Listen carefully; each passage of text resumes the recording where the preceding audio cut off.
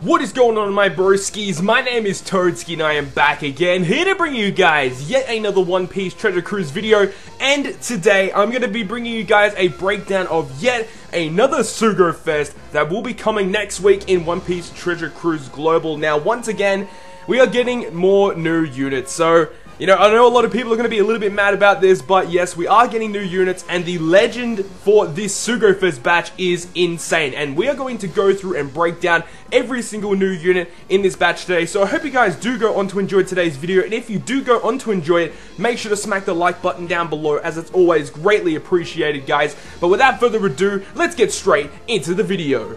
So the first unit we are going to have a look at is Ricky the Mysterious Gladiator. Now this guy is a 5-star unit which does evolve from a 4-star unit and is an int cerebral striker type character with 30 cost and 4 socket spots. So all of the units in this batch will have 4 sockets and a cost of 30. Now this guy's stats at level 99, he's got pretty average stats, he's got 2,689 health, which is actually pretty decent. His attack is really low, only at 900, and his recovery is reasonably high at 395, but having that really low attack stat does bring him down a lot. Now his captain effect will boost the attack and HP of int characters by 2 times, so it's basically a double HP and attack leader like Vista. So if you guys don't know what Vista does, he does the exact same thing as a captain effect, which is actually pretty interesting, that they're bringing back old captain effects into newer units. I don't really know, I don't really understand why. I mean, it could be just for the fact that, a lot of people are struggling to pull Vista, and they want to put more units like Vista in the rare recruit pool, perhaps, but I'm not too sure. But he's special, which starts at 17 turns and maxes at an unknown turn at the moment, will change quick and psi orbs into int orbs. A little bit of a weird special. I don't know why they chose quick specifically, it doesn't really make any sense, but it changes the negative psi orbs into int orbs as well. So previously, you had to use really weak characters, like really weak Fortnite and story mode characters, in order to actually get full orb control like that. But it's actually really cool that we are getting Ricky, who does have this ability, and also Taonami does the same sort of thing as well. Overall, a really average unit. Like, he's definitely not a really bad unit, but he's definitely not a really good unit either. He's kind of like in the mid tier of units. He's overall not too bad. But now let's move on to the second character of the batch, which is Leo. So here we have Leo, captain of the Tontata Warriors. Now this guy is a 5-star unit, and he is a quick striker free spirit character, and at level 99 his stats are pretty okay. He has 1934 health, 1351 attack, and 371 recovery, so his recovery and attack are actually pretty decent.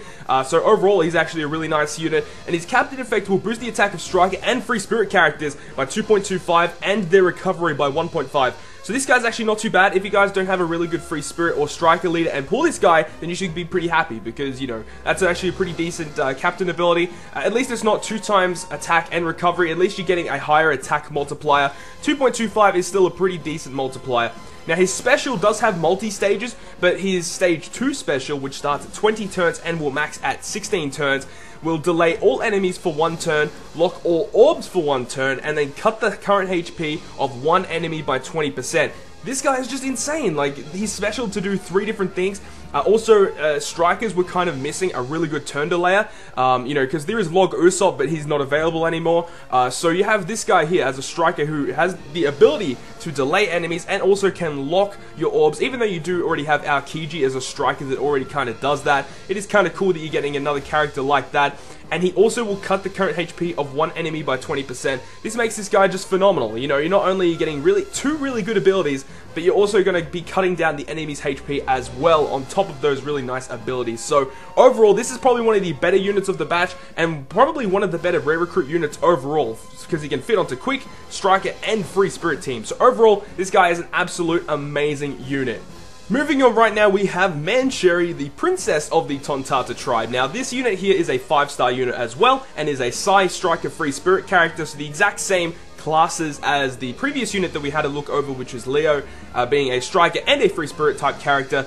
And at level 99, at her max stats, she has 1500 health, 642 attack, and 557 recovery. So the health and attack are very low, but that recovery stat is one of the highest, if not the highest recovery in the game without cotton candies. Now, definitely if you guys pull this unit, you definitely want to put recovery cotton candies on this unit, and we'll go over why that is a thing to do with the Captain Effect and the special. So the Captain Effect will recover 4 times this character's recovery in HP at the end of each turn. So just that all alone is just amazing, because you're going to be recovering something like 2,000 every single turn. And if you have double man sherry, it's like 4,000, and if you have cotton candies, it's even more. But overall, you're not really getting an attack multiply, so it's not a very good Captain Effect. But her special at stage 3, it does have 3 stages, which starts at 24 turns for the last stage and does not have a current known max yet. But it will recover 50 times this character's recovery in health, and then remove numbness, poison, recovery down, and blindness. Now, a lot of you guys out there will be wondering, what is numbness? So numbness is an ability that enemies can inflict on you that will basically mean that your characters have a chance of not attacking for that turn, and it will only affect certain characters. So some characters will be able to attack, and some other characters will not be able to attack. And we'll get more into that once we get more dungeons and more story islands. That will be more of a prominent thing. But overall, this unit has an amazing recovery ability. Being able to recover 50 times this character's recovery in her special is amazing, because with full maxed out cotton candies with 100 recovery and using her special, you can recover 32,000 HP, which is crazy considering that 6-star legend Marco can recover like 49,000 or something along those lines with his special. So, you know, this unit here has amazing recovery capabilities, and has the ability to be on a side team, on a striker team, or a free spirit team. So, especially with Sabo and Shanks, those guys need to be at full health in order to get the most multipliers as possible. So this guy, or this girl actually, in Man Sherry can fit on a striker team, on a free spirit team like Sabo, or on a side team with Strong-Willed Shanks. So overall, a really, really nice unit, and you should be very happy if you do end up pulling this unit in the upcoming Sugo-Fest. Moving on from Man Sherry, we now have Kiros, former captain of the Riku Royal Army. So this guy here is a 5-star unit and is a dex slasher powerhouse character with 30 cost and 4 sockets, and at max level at level 99, his health is actually pretty decent at 2,377. His attack is 1,373 and a recovery of 290. So all round, some very nice stats, you know, pretty nice stats. You know, I wouldn't say it's like the worst stats, but it's definitely not the best stats, but it's just really nice all-rounded stats. And his Captain Effect will boost the attack of all characters by 2.5 times with a cost of 30 or less. So this guy is sort of like a Sengoku in a way, where he will boost every type of character as long as they have a specific cost. So being cost of 30 or less, you're getting 2.5 times attack. This guy's actually really good, because a lot of the rare recruit units that are not legends have below 30 cost. So basically you can use anyone except for legends and raid bosses as your in your team with this guy as a captain, which is amazing. This guy is just phenomenal as a captain. And his special, which starts at 18 turns and maxes at 12 turns, will deal dex damage to one enemy and then change his own orb into dex and then boost his own attack by 2 times for 1 turn. So overall, this guy's going to be dealing a lot of damage in the turn you activate this special. So, you know, against, you know, quick bosses or quick dungeons in particular, this guy's going to be an absolute beast. But overall, his Captain Effect is mainly what you want to be using him for. But overall, there are just better captains out there. If you already have Sengoku, then this guy's kind of redundant. But this guy is still pretty good, you know, boosting the attack of all characters by 2.5. As long as they're abiding by that cost condition, then it's all good. But overall, I would say he's pretty much a standard unit. I wouldn't say he's the best unit of the batch, but overall, he's a very solid unit, and you should be definitely happy if you pull him in the upcoming Sugo-Fest. Moving on to the last unit of the batch, besides the legend himself, we have Donsai Flower Country Gang, and this guy here is a 5-star unit and is a strength striker fighter character. Now at max level at level 99, he has a little over 3,000 health, and he has 1,300 attack and a recovery of 202, so some very, very nice stats. And his Captain Effect will boost the attack of striker and fighter characters by 1.5 at the start of the chain, and then if you get 3 perfects, you'll get 3 times attack to strikers and fighters. So overall, a really nice Captain Effect, although, you know, if you already have like Gear 3 or something like that, and this guy really isn't that good, because Gear 3 overall, in my opinion, is just a little bit better. But this guy he just has an amazing special. So let's go and have a look at his special real quick. It starts at 23 turns and maxes at 17. It will deal 20 times his attack in strength damage to all enemies, and then for 2 turns it will boost the attack of striker and fighter characters. Now that actual boost is dependent on how much health you have when you activate the special.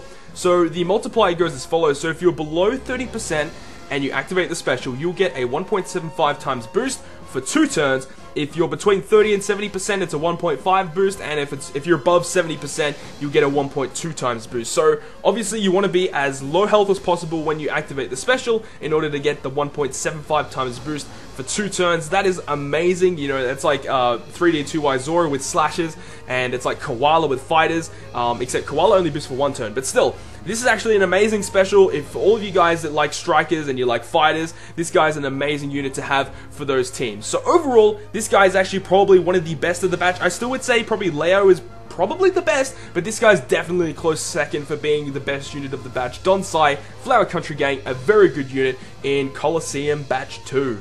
Now we move on to the powerhouse of the whole Sugo-Fest, being Fujitora Marine Admiral. This is the brand new legend, the brand new 6-star unit, Fujitora. Now this guy is a beast. He's an absolute monster. So let's go ahead and break him down. He is a driven powerhouse character with a cost of 55 and 5 sockets. So that's nice, getting 5 sockets on a legend. His stats overall are very good. He has 99, level 99 is his max level, of course. His health is 3,809, so it's getting close to 4,000, which is phenomenal. His attack is 1,380 and a recovery of 325, so very, very overpowered stats. Very, very good. And his captain effect will boost HP of driven characters by 1.5, and their attack by 3 times if they have a matching orb. So you have to get a matching orb for them to get 3 times attack. If they do not have a matching orb, they will get 1.5 times attack. However, that might sound like, okay, so you have to have matching orbs, you know, it's all about luck. But, Fujitora will make tandem and recovery orbs beneficial to driven characters. This means that tandem and recovery orbs are classified as matching orbs for driven characters. So not only are the attribute of that character, but also tandem and recovery orbs are classified as the matching orbs. So you're getting a very high chance of getting matching orbs, and especially if you have like the highest level orb matching socket on your team, you're going to be getting so much damage output. And not only that, you're getting a 1.5 times HP boost for your driven characters as well. So this guy is definitely a much better captain than Doflamingo when you compare the two. However, what you can do is use a Doflamingo 6-star legend and a Fujitora 6-star legend captain. So these two work very well hand in hand because Doflamingo himself can give out matching orbs, and also Fujitora himself, just an absolute beast that he is. You know, you're boosting HP, and you're also getting the 3 times attack boost with the matching orbs as well. So his captain effect is phenomenal, an absolutely amazing captain to use in One Piece Treasure Cruise. Now his special is just amazing as well. His special, which starts at 24 turns, does not have a current known max turn rate as of yet. It will cut the current HP of each enemy by 20%. At the end of each turn though, it will cut the current HP of each enemy by 20% again for the next 3 turns.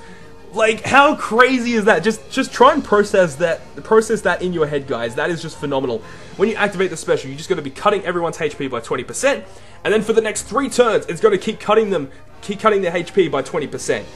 Like, I can't even process how overpowered that is. It is absolutely crazy. This guy against raid bosses is just going to just tear through them. Just any bosses in general. He just tears through them, doing so much damage. And yeah, it's just by reducing their health every single turn by 20%, 20%, 20%. It's actually amazing, as well as getting so much damage output with his captain effect. Just this guy is just a monster. This guy is definitely worthy of a 6-star legend, and probably one of my favorite legends in all of One Piece Treasure Cruise in total. This guy is just an absolute monster, so definitely try and hunt him down in the upcoming Sugo-Fest.